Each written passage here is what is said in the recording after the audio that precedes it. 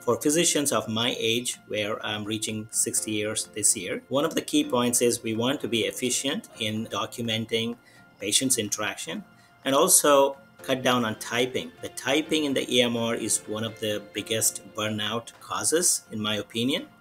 And also, when we are typing, we're not looking at the patient.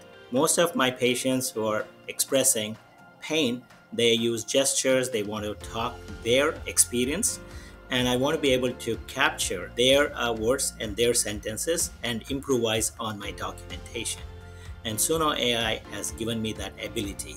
When the patient is coming for follow-ups for the same complaints, it becomes very difficult for the physician to make the notes unique from month to month. So what Sunoh AI has given me is the opportunity to capture different interactions that we have with the patient. And patient complaints are recorded the way the patients are describing. And since it changes every time they come and see us for follow-ups, it is uniquely different.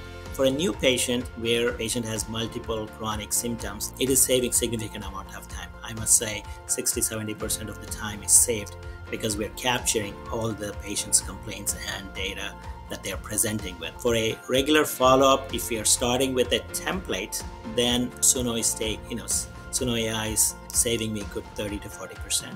But if I'm not starting with a template, it's still helping me to good 60-70% of the times. And a simple patient follow-up can be up to 90% because there's hardly anything I have to do. The accuracy is close to 90% or more. So it has recorded everything.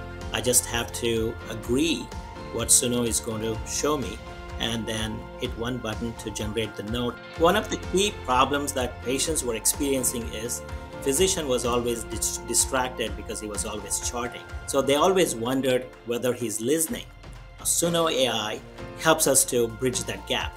Sunoh means listen.